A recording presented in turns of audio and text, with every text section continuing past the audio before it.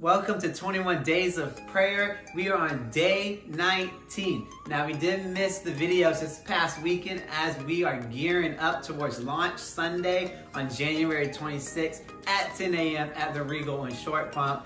But our focus theme for today is Find Freedom.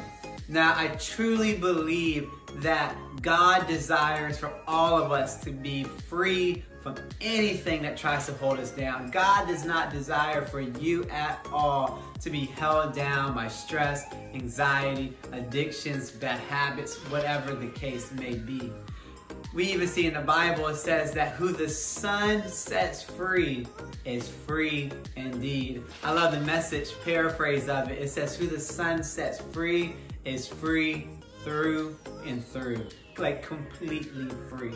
Now, I want to encourage you today. Maybe you have some things in your life that feels like you don't have freedom from it. It's holding you down. You can't move forward. You can't go to the places or be the person that you know God has called you to be. I want to encourage you today that God desires freedom for your life, that a life lived for Jesus, though it is not perfect, if you keep submitting your heart to Him, if you keep living in obedience to Jesus, freedom is in front of you. So hey, keep going strong on your fast. You got this.